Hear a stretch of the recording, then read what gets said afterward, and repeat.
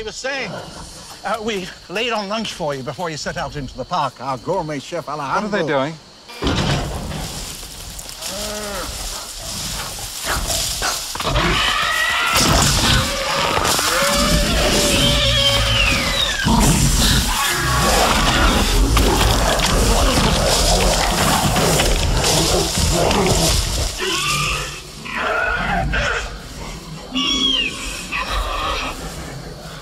They should all be destroyed. Robert Muldoon, my game warden from Kenya. Bit of an alarmist, I'm afraid, but knows more about raptors than anyone. What kind of metabolism do they have? What's their growth rate? They're lethal at 8 months, and I do mean lethal. I've hunted most things that can hunt you, but the way these things move... Fast for a biped? Cheetah speed, 50, 60 miles per hour if they ever got out in the open.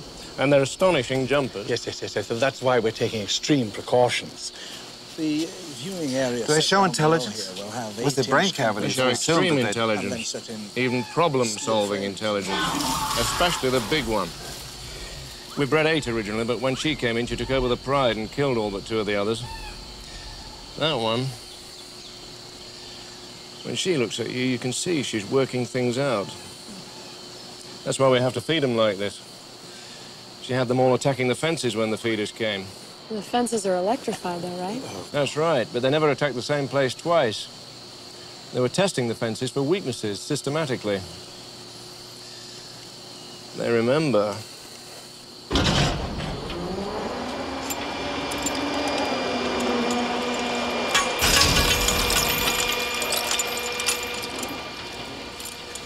Yes. Who's hungry?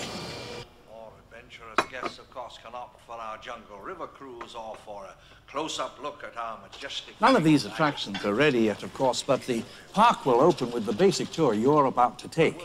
And then other rides will come online 6 or 12 months after that. Absolutely spectacular designs, spared no expense. And we can charge anything we want, $2,000 a day, $10,000 a day, and people will pay it.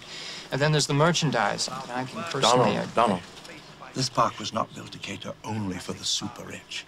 Everyone in the world has the right to enjoy these animals. Sure, they will. What, we'll have a coupon day or something.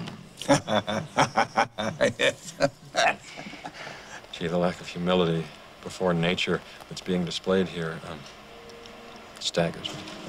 Well, thank you, Dr. Malcolm, but I think things are a little bit different than you and I had feared. Yeah, I know. They're a lot worse. Now, wait a second. Now, we haven't even seen the park yet. Donald, let him talk. There's no reason. No, I want to hear every viewpoint. I really do. Yeah, don't you see the danger, John, inherent in what you're doing here? Genetic power is the most awesome force the planet's ever seen, but you wield it like a kid that's found his dad's gun. It's hardly appropriate to start hurling generalizations. If I may, I'll tell you the problem with the scientific power that you're using here. It didn't require any discipline to attain it. You know, you read what others had done, and you took the next step. You didn't earn the knowledge for yourselves, so you don't take any responsibility for it. You stood on the shoulders of geniuses to accomplish something as fast as you could, and before you even knew what you had, you patented it and packaged it and slapped it on a plastic lunchbox, and now you're selling it. You want to sell it. Well, I don't think you're giving us our due credit. Our scientists have done things which nobody's ever done before. yeah, but your scientists were so preoccupied with whether or not they could, they didn't stop to think if they should. Condors. Condors are on the verge of extinction. If I was to if I was to create a flock of condors on this island, you wouldn't have anything to say. No, hold on. This isn't some species that was obliterated by deforestation or the building of a dam. Dinosaurs had their shot, and nature selected them for extinction. I simply don't understand this Luddite attitude, especially from a scientist. I mean, how can we stand in the light of discovery and not? Oh, what's so great about discovery? It's a violent, penetrative act that scars what it explores, what you call discovery. I call the rape of the natural world. Well, the question is, how can you know anything about an extinct ecosystem?